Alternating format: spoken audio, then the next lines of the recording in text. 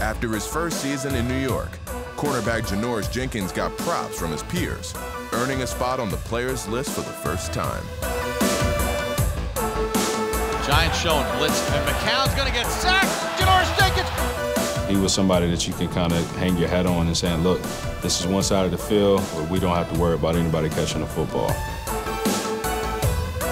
He shut guys down. I mean, you almost kind of took it for granted because you knew that if there's a bigger receiver, he was going to have a quiet game against Janoris. Enjoy going up against Jenkins? Absolutely, man. Jenkins is a great cornerback, highly competitive, and it was a great matchup today. Boy, lay a game, boy. Respect. He's just got a great reaction skill set, and he's aggressive. He knows when to take his chances. Week in, week out, Jenkins goes toe-to-toe with the best. He hasn't backed down from anybody. Janoris been balling. He's like a playmaker. He ain't just no cornerback. The left hash, 38 yards, gets blocked by Dominic Rodgers-Cromartie, picked up by Janoris Jenkins, and he's running down the left sideline.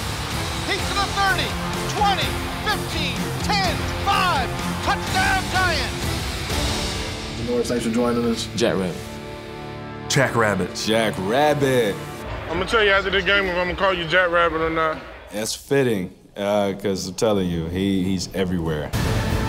That includes Aaron Rodgers' nightmares, as Jenkins became the first player to intercept him twice in one game at Lambeau Field.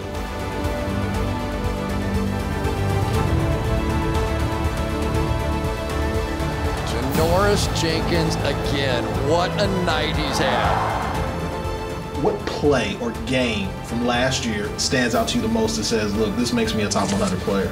I got to say the Dallas Cowboys game. Last play of the game, Dez caught a slant, knocked the ball down, he fumbled, game over. Jack Rabbit punched it out in Dez's hands, and the Cowboys turn it over. Best play ever. I'm gonna put my money on Jenkins. I know what type of heart he got. He gonna compete to the whistle blow. He the best corner in the league.